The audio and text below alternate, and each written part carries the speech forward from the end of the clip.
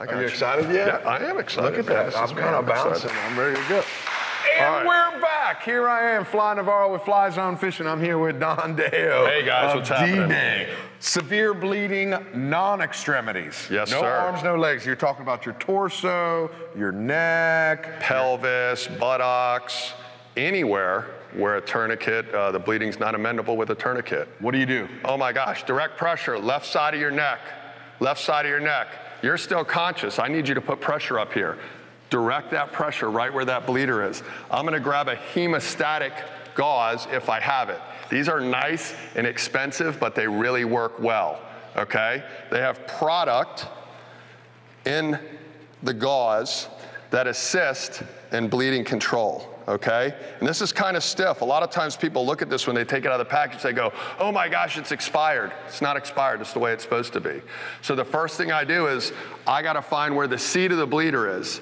And I'm getting a bunch, we call it a Powerball, up in my hand right here. Whoops, see, it's going all over you, but you're dying, so you don't care. So I start, remove your hand, right to the seat of the bleeder. I start packing this in there, okay? And as I'm packing this, I'm maintaining direct pressure on this the whole time. I should get bleeding controlled if I am right over the bleeder, okay? I pile the rest of it up here, the best that I can. Fly, hold this, give me a lot of pressure on there, okay? You got pressure on that? If you're not conscious, I'm on my own, right? I'm barely conscious right now. Okay, well you better hang on to that or you're gonna die. I'm hanging on, man, I'm hanging on. We got a pressure dressing here. These work excellent, emergency trauma dressing. Okay, remove your hand.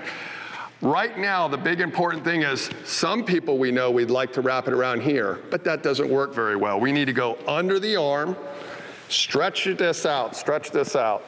That's why I'm behind you, Fly, because I'd be right in your face right now. We need to come right across, maintaining pressure on this the whole time.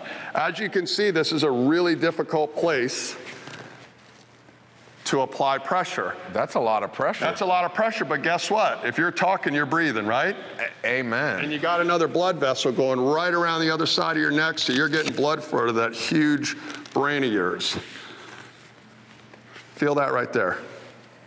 That's hard as a rock. Right, so you can still breathe, you still got blood flow to your brain, and we've got bleeding controlled on a junctional bleed, is what we call something that's not on the arm or leg. What's nice about this is if it happened up under the arm here, we would do the same thing. Pack up under the arm, really bulky, and just do the same thing, go around your neck. And that would give us all that pressure there and just bring your arm down. You feel that pressure? Man, I'll tell you what, I feel more than pressure. I feel like my blood's clotting. Guys, thanks for joining us here in the Fly Zone. Bleeding control.